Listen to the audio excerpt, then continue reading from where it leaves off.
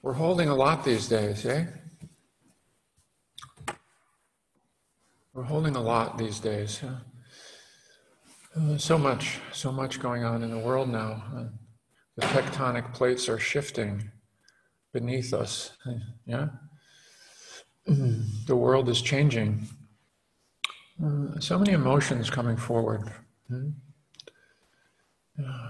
Anxiety has been there, and some fear. Dread has been making an appearance for many of us. The uncertainty. The uncertainty. Even what we thought might be here for a couple of months, it's now, wait a minute. What's the whole next year going to look like? So much uncertainty, so much suffering. And so many beings suffering, and so many others beginning to fray at the edges. You know that expression, like material that frays at the edges as it starts to wear thin. Yeah. No.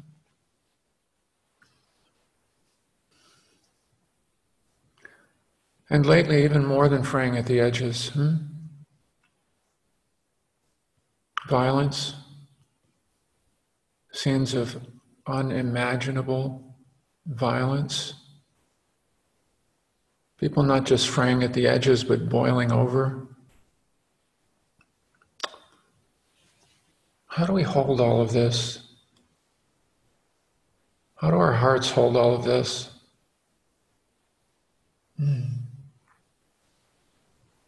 What does the practice of meditation mean at a time like this?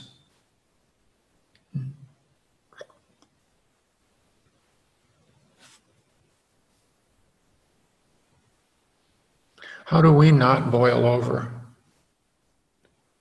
or despair? I think that's some of what the practice is about now. How do we not boil over and not despair, but somehow stay upright in the midst of all of this?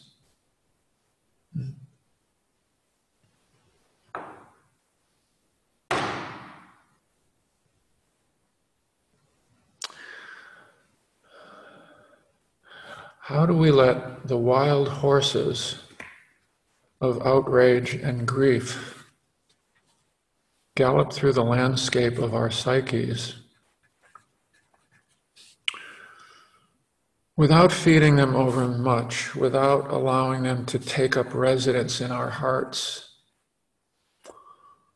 without allowing them to close our hearts, without allowing fear and doubt and distrust to take hold, to take the main seat at the table reserved for compassion and love.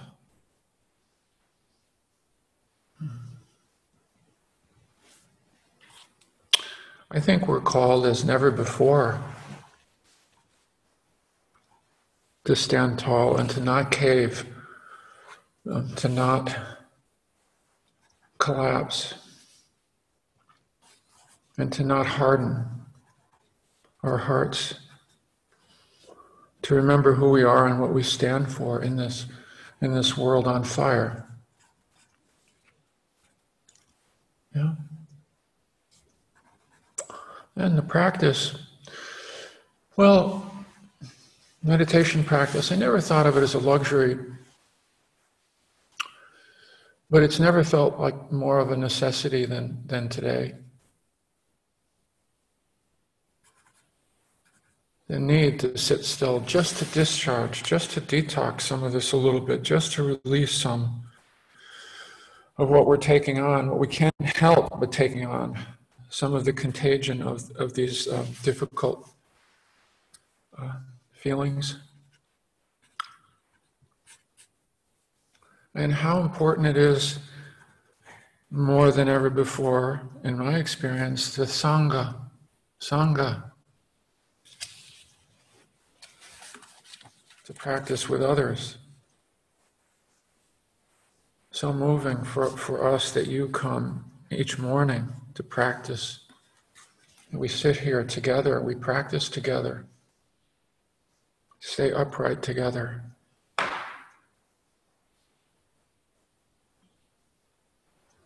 And to uphold as best we can the qualities of kindness and warmth and compassion.